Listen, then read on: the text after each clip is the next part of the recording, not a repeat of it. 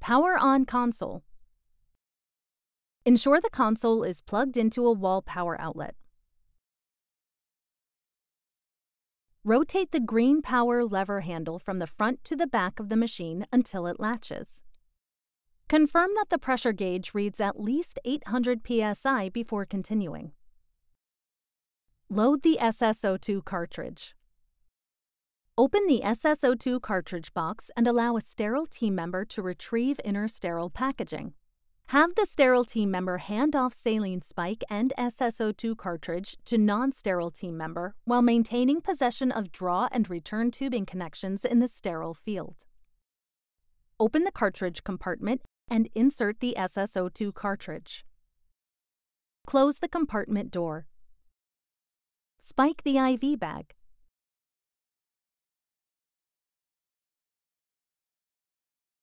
Plug the transducer cable into the transducer jack. Select Prep to ready the cartridge for use. Install tubing through blood pump and flow probe bubble detector.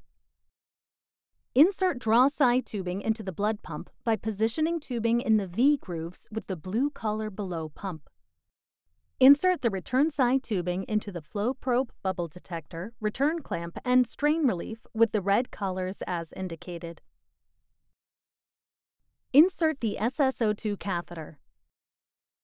Remove all interventional devices after successful completion of the PCI procedure. Select and place the sheath based upon desired approach. Place the SSO₂ catheter into the ostium of the left main coronary artery under fluoroscopic guidance. Make patient connections.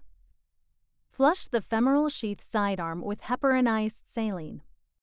Attach the clear draw tubing connector to the sidearm of the sheath. If an ACT port is desired, attach a 4-way stopcock to the sheath sidearm before connecting the clear draw tubing connector. Press and hold the prime button as instructed by the screen.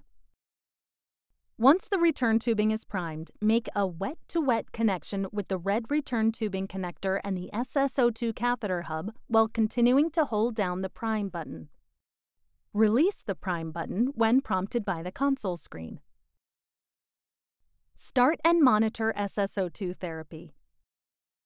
Press SSO₂ on to initiate SSO₂ therapy. SSO₂ therapy will continue for 60 minutes. End SSO₂ therapy. After 60 minutes of treatment, the console will indicate that therapy is complete. Press the End Procedure button twice. When prompted, disconnect the cartridge connectors from the catheter and sheath sidearm, then remove and discard the cartridge, catheter, and saline bag. Close the cartridge compartment door and rotate the green handle to the front of the machine to turn the console off.